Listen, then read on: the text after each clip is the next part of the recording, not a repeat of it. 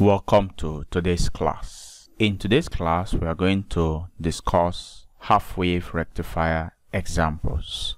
Example 1 shown here, you have this circuit, which is the circuit of a half-wave rectifier.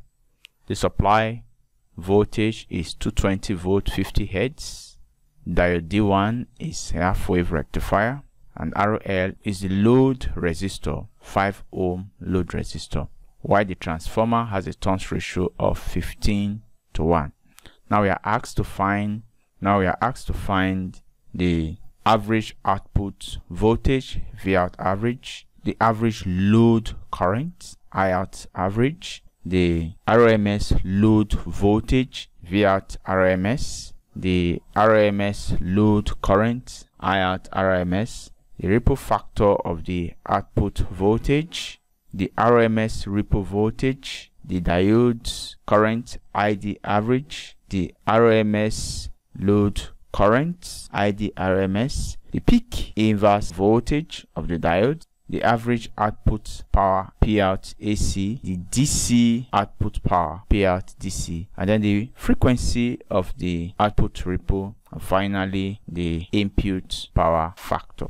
So we are going to calculate all of these expressions. Now, to get the formulas or the equations that we can use in solving this problem, please want to look at the description below, where in a previous video we discussed the derivations of expressions that could be used in solving problems of half-wave rectifier circuit. So in that video you are going to see the derivations of all these formulas we are going to use in this example. So let us proceed by solving this problem one after the other.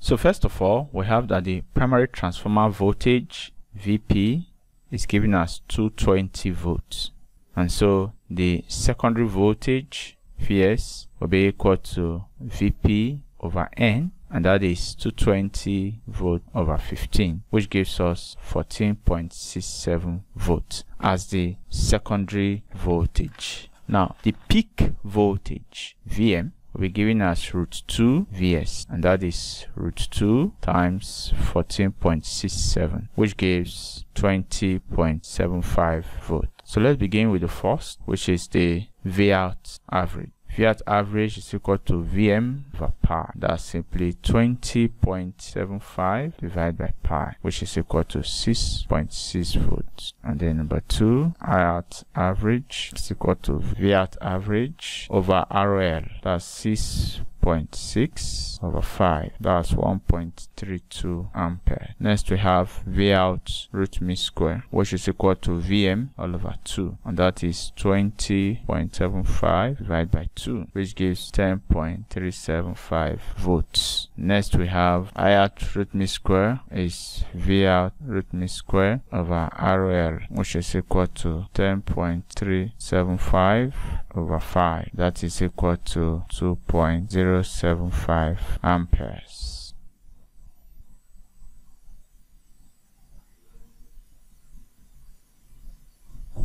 So next we have the ripple factor, which is equal to 1.21 V out average over V out average, which is simply equal to 1.21 or 121%.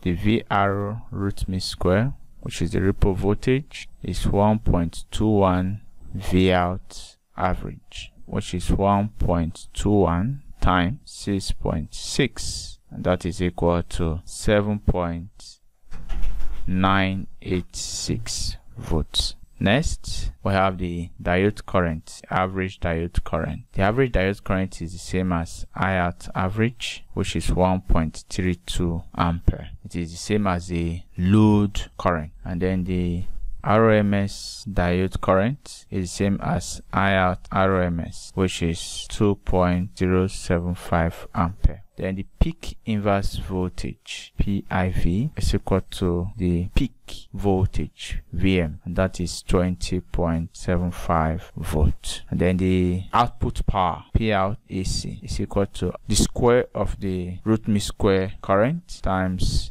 load RL, which is the same as V out root mean square times I out root mean square. That gives us, so our P out AC will be equal to 2.075 square times 5, which is equal to 21.53 watts. Next, we have the output DC power. The output DC power is equal to V out average times I out average. That's equal to 6.6 times 1.32, which is 8.71 watts. And then the ripple frequency is the same as the supply frequency, which is 50 Hz. And then we have finally the power factor is equal to P out AC all over VS IS. That's equal to 21.53 all over 40.67 times 2.075. That gives us 0.707. Okay, so that's about this example. You see that it is very easy to solve if you have the formulas. On the derivations, like I mentioned earlier on,